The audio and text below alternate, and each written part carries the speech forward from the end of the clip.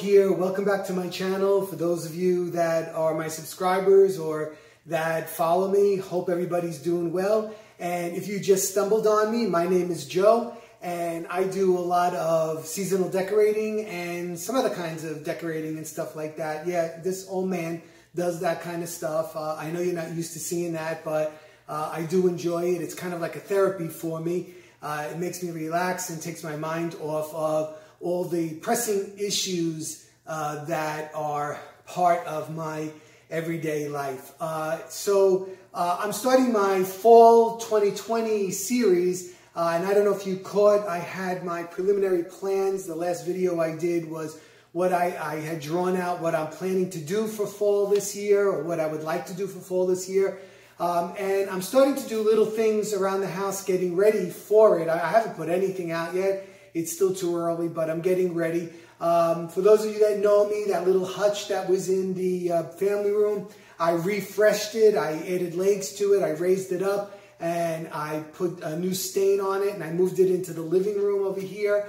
And from days gone by, I don't know if you remember, I had a piece once that I had a village for Christmas bursting out of that piece. I redid that whole piece. I restained it and got it ready.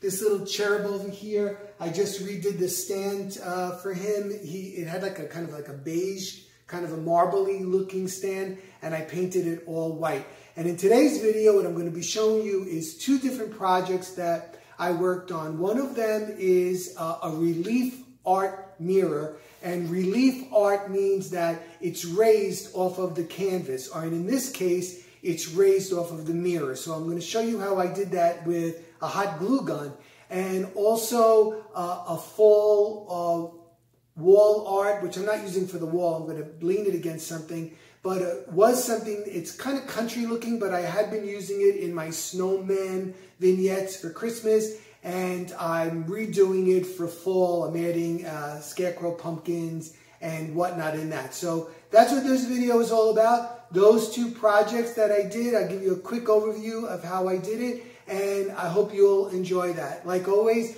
don't forget to comment below. Don't forget to give me a thumbs up. It would help with my channel. Subscribe, please, so you don't miss any of my fall stuff that I'm going to be doing. And if you want to follow me on Facebook, my Facebook is Designs by Joe. And I just started an Instagram too, Designs by _Joe. Okay, everybody, so let's get into this video.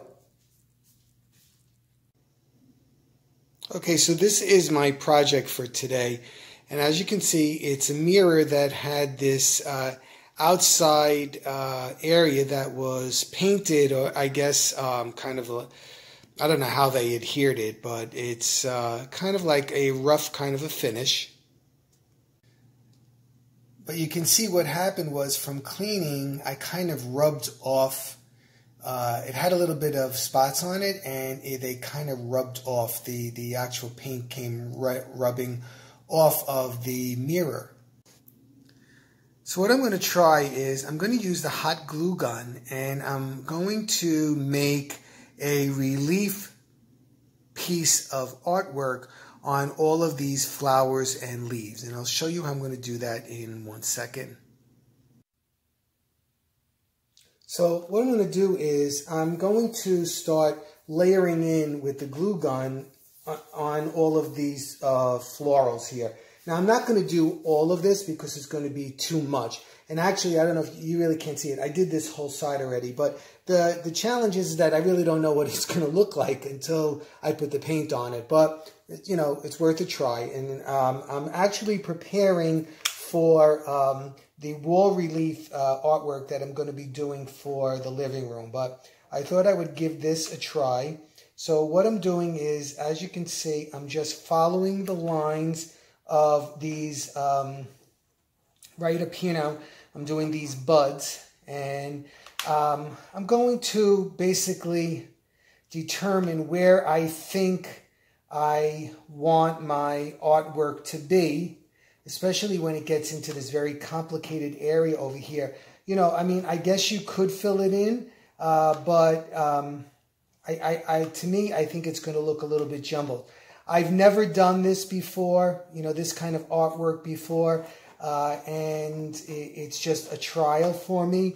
So hopefully it's going to work out. So I'm going to continue down this whole side over here, and I'll pick you back up again when I have gotten down to the end part over there. Okay, everybody?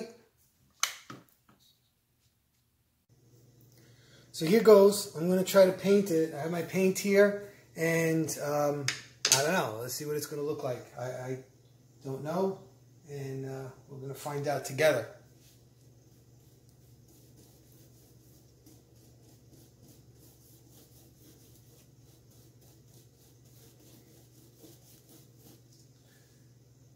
Can you see it? I don't know if it's showing up too great, but let me do a little bit more, and then I'll try to come in close for you. And so anyway, I'm going to put the white on here, and then I'm going to make a determination whether I want to add some color on. I don't know what I'm going to do yet. Like I said, we're doing this together. So tell me what you think I should have did, or what. I know somebody out there is cringing because you're saying I'm doing this wrong, and I probably am. But like I said, yeah, that's how you learn, by making mistakes. That's what I always used to tell my students. Don't be afraid to make a mistake, because that's how you learn, and hopefully you won't make that mistake the second time around. Okay, so I'm going to keep doing this, and then I'll show you a little close-up of it. All right, here is the first coat of paint, and you can see the relief on that the glue gun has created. Okay, so I am going to let that dry and then put another coat on again. All right, so here is after coat 2, and it's going to need another coat. And it's 12:30 a.m., so I think I'm going to call it a night, and I will continue in the morning. All right, so there you go. I painted it. Has 3 coats of paint on it, and this is what's called relief, because it's actually raised. And I don't know, I was kind of surprised. It came out pretty good for my first try. I was going to add color to it, but I decided not to. I think it'll just cheapen it out. And for the plans that I have in this area, it'll go better with what I'm doing. Let me take a close-up for you. Okay, so you see how the hot glue, I just followed the drawing, and it made that raised area. Anyway, okay, so that's this project, and on to my next one. All right, so my next project is this right here. I have this, and I've used it in the past for Christmas, but the mirror is cracked in there, so I have to take the mirror out. And I'm thinking I'd like it more for fall. I don't know how much I'm going to be painting, because I actually kind of like the colors that it has in it. It has the burgundies and the blues and the greens and whatnot. I think I'm going to try to make it kind of look like a pumpkin patch. So let me see what I'm going to do. The first thing is take that mirror out. Okay, so I removed the mirror, and then I went online. I Googled Happy Fall, and I wanted to see what kind of script I wanted to write up here. So I found this script, and I just freehand copied it from the image.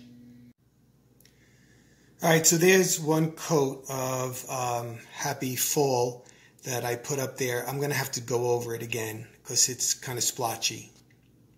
All right, I might add a little orange to it too. So I think it's a little bit too red. Now in this opening where the mirror was, I'm going to try to create a fall scene. So the first thing I did was I went up in the attic and I got a piece of this green grass carpet, and I'm going to make like a little hill over here. I'm going to staple it using a heavy-duty staple gun in the back. So I put that in. I made it kind of look like a little hill, And I didn't lay it flat. I wanted it to look, you know, bumpy like the ground. All right, I'm going to incorporate these things that I just found up in the attic. I'm going to put this scarecrow in. He came from something else. He's kind of wobbly, but I'm going to get him in there to stay nice and solid. And I have 5 of these. Well, I had more of them, but I have 5. They have the clip, but I'm not going to show the clip. I'm going to hot glue them on those hills over there. I have this one branch here that was just thrown in a box somewhere. I'm going to cut it up and see if I can use it as part of a tree. And I'm going to use these leaves hanging down. So I'm going to try to arrange that, and I'm not going to bore you how I do it. I'm just going to do it, and then I'll show you. Added in the couple of branches right there. I just hot glued them to the back of this frame right here. And next I think I'm going to start layering in some pumpkins. I put the pumpkins in, and some of them I actually cut in half just so that I had more pumpkins, and also because for them to fit behind that fence. So those were the next things to go in, and I put the scarecrow over in this corner. Next, I intertwined some leaves. They were like a little garland. I had 2 little pieces, so I intertwined them on those branches right there to make it look like the leaves are changing color. And I'm just going to finish it up by scattering some leaves here and there. Okay, and there you go. So there's my little fall scene that I made from this broken mirrored country wall art that I had that was just sitting in the closet because of the broken mirror. And I think it came out pretty cute. So I hope you enjoyed this little video with my 2 projects getting ready for my fall decorating in 2020. As always, love hearing from you. Drop me a comment, subscribe. Look for me on Facebook at Designs by Joe. That's one word, Designs by, and then Joe. And on Instagram, I just started one, but I really don't know what I'm doing. It's Designs by _Joe. So I hope everybody's having a good day, and I'll be back with another project in a couple of days. Okay, everybody, take care. Bye-bye. Stay well.